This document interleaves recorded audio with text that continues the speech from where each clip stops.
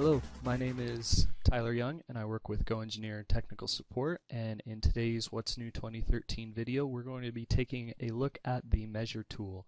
So here we're going to just activate the measure tool and we'll see some of the differences between previous versions of SolidWorks and the new SolidWorks 2013.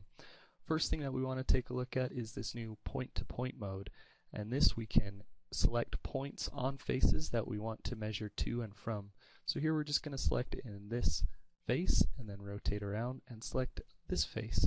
We can see that that measures directly from the point to the other point.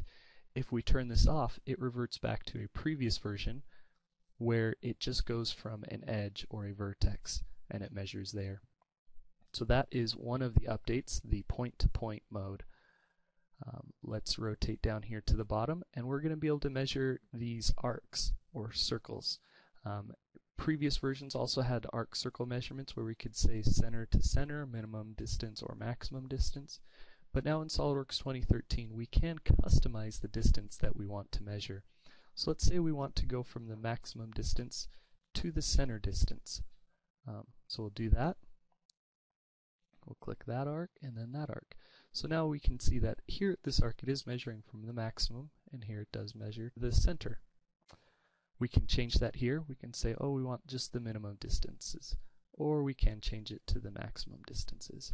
So that is another thing. We can now customize the differences between each arcs. So that's another change inside of SolidWorks 2013. We also have the measurement history button here, and if we click that, that opens up the history of the measurements that have been made in this session of SolidWorks.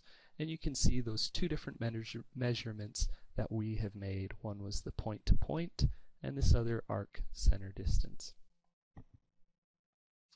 Another new thing in SolidWorks 2013 is the sensor, which is this item right here, and we can create a sensor from a dimension, and then that sensor can give us an alert if things change. These are some of the new features inside of SolidWorks 2013 and specific to the measure tool. I hope you enjoyed this and have learned something. Again, my name is Tyler Young and I work with GoEngineer Technical Support. Thank you.